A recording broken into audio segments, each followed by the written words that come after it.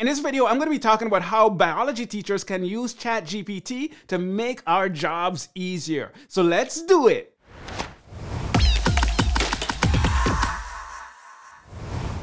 Hey, this is Leslie Samuel here from Interactive Biology, where we're making biology fun. And man, let me tell you this. I used to be a biology teacher at a high school, and then I became a university professor. And there's one thing I can tell you about that job.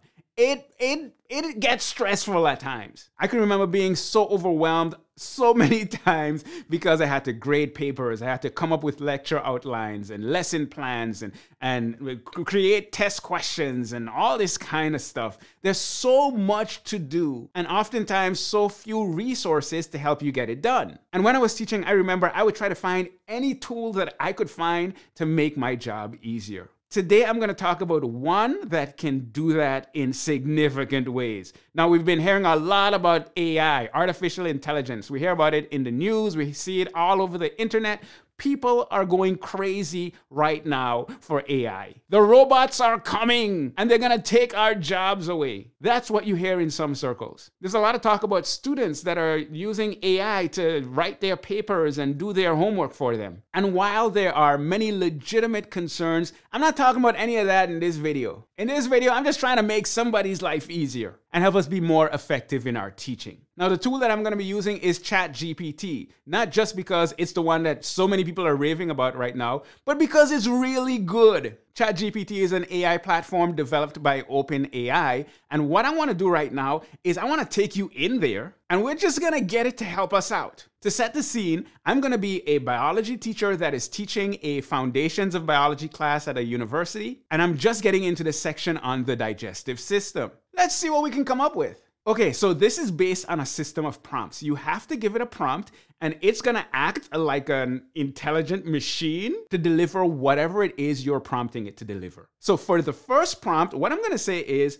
I'm a college professor that teaches a Foundations of Biology class. I'm just using regular language right now. We'll see what happens. I'm going to do a lecture introducing the digestive system.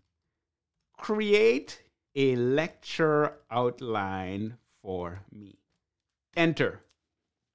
Sure, here's an outline for a lecture introducing the digestive system.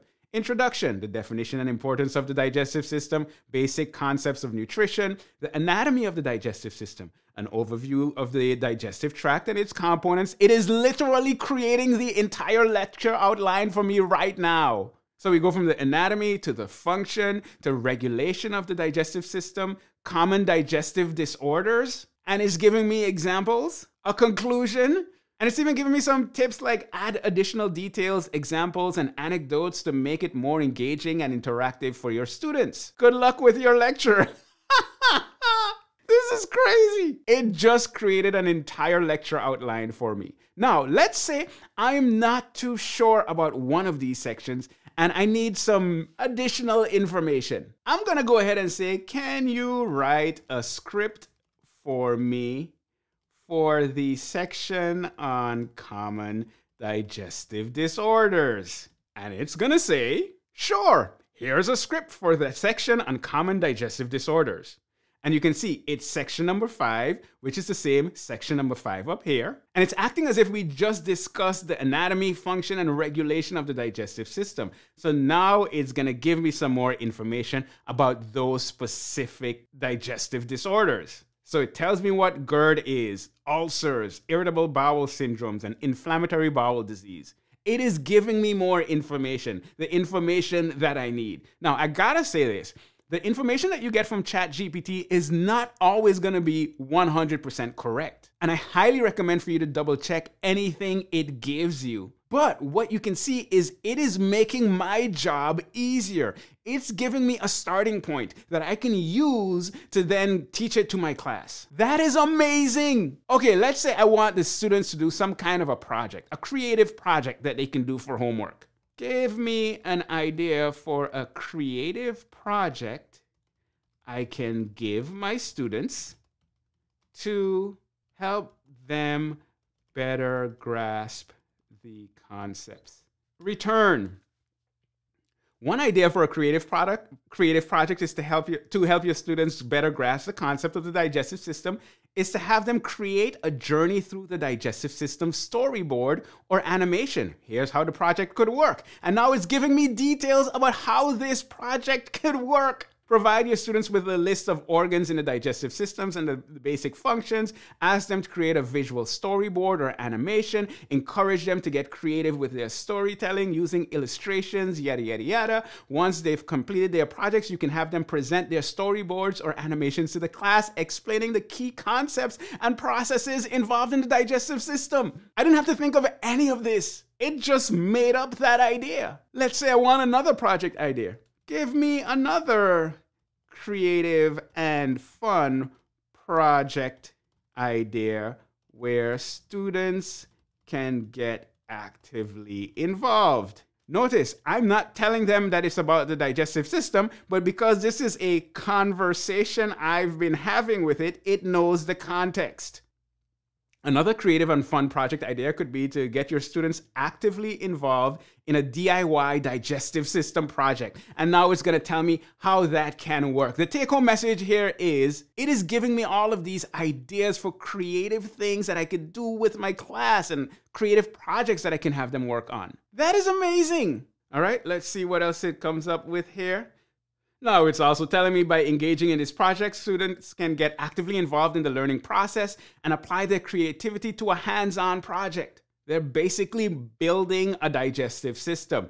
I like this idea. Now, I need to test their knowledge. So I need to come up with some quiz questions or something of that sort. So what I'm going to say is, can you write me a set of 10, just because, multiple choice questions to test their knowledge?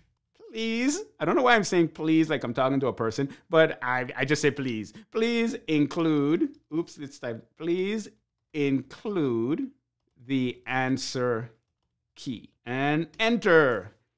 Voila.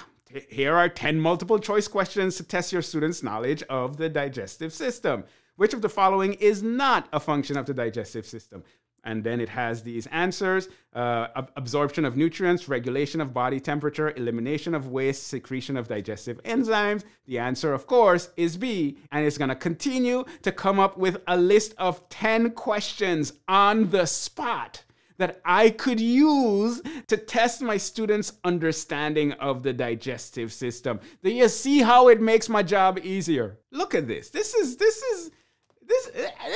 just ridiculous. But it's also exciting. We're coming up on question number 9. Which of the following is a type of inflammatory bowel disease? Irritable bowel syndrome, Crohn's disease, gastroesophageal reflux disease, I can't read, celiac disease. The answer is Crohn's disease. Now, once again, you want to check this out to make sure, oh, it even gives me the answer key at the end. But you want to check this out to make sure everything is correct, but it gives you a starting point. It's as if I have an assistant that's a researcher that is doing the research for me on the spot immediately, faster than I could do it for myself. As you can see, ChatGPT, it doesn't replace teachers, but it's something that I could use as a teacher to enhance what I do and to make my job easier. I just gave it a few simple prompts and it gave me a whole lot of valuable information. So while there are people that are freaking out about AI, and to a certain extent, I'm still kind of freaking out about it because there are concerns, there are genuine ways that this tool and these technologies